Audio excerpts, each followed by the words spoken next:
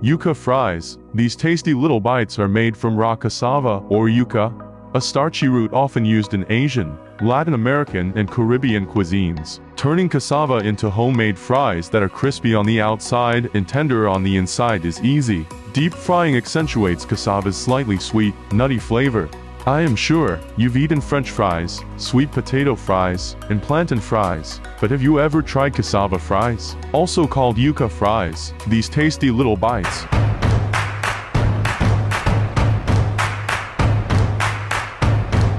Add the cassava to a pot, cover with water, and bring to a boil. When the pot comes to a boil, season with salt to taste. Let cassava cook until fork tender, about 20 to 30 minutes.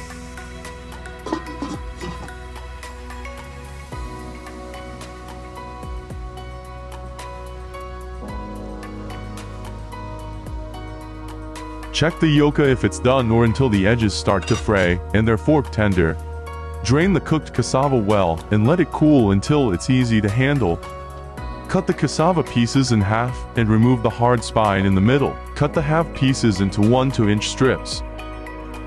If you have too many cassava fries and want to save them for another time, you can freeze them. Freeze them like how you would freeze cooked French fries. Flash freeze them in a single layer on a sheet pan until frozen before transferring to a freezer-safe bag or container.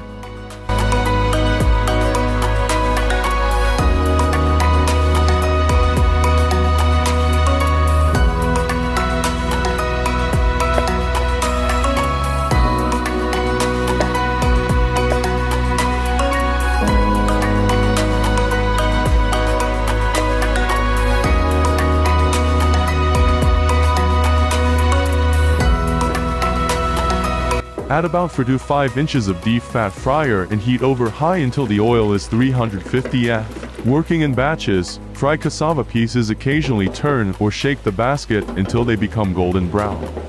When frying yucca fries, use oil with a high smoke point, such as vegetable oil, canola oil, and avocado oil. This prevents the oil from burning when it fries the yucca. Yucca is naturally gluten-free.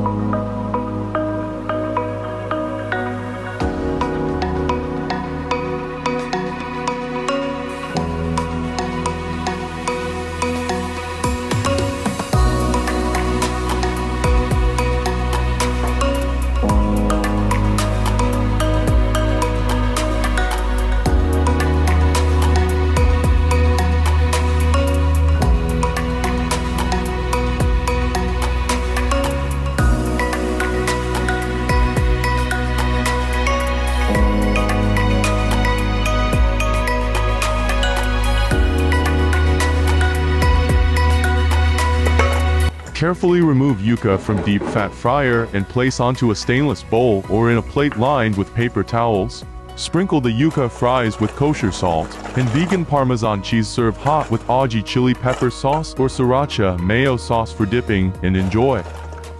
If you were watching this far, I'm pretty sure you liked this video. Please hit the subscribe button so you will notify every time I have new plant-based upload cooking video. Thank you for watching and have a blessed day.